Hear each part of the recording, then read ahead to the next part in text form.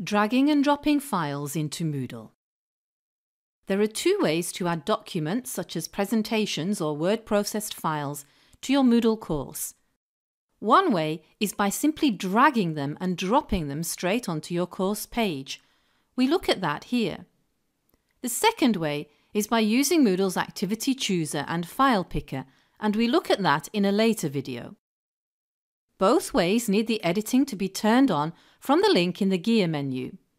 Then, if your browser shows you a message saying that you can drag and drop files, this means you're able to use the drag and drop method.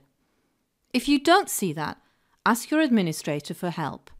Over on the right, I have a presentation, Lecture Notes, and in order to add it to Moodle, I simply need to choose a section where I want it. Here, for instance, I'd like the lecture notes in the listening section, so I place the cursor on the presentation, click onto it, hold it, and simply drag it to where I want. The dotted box will appear and then it will automatically be uploaded. And if you make a mistake, remember that we can move it either by drag and drop, or if we have a very long course page, by clicking on the move icon and choosing where we want it to go. For instance, here from the listening section into the reading section.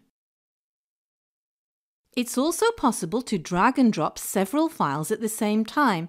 If you click and select all of them, you can drag them all into your course page together. Also, if you put your files into a folder, you can drag the whole folder in, but first it's important that you can press or zip the folder, as you can see here.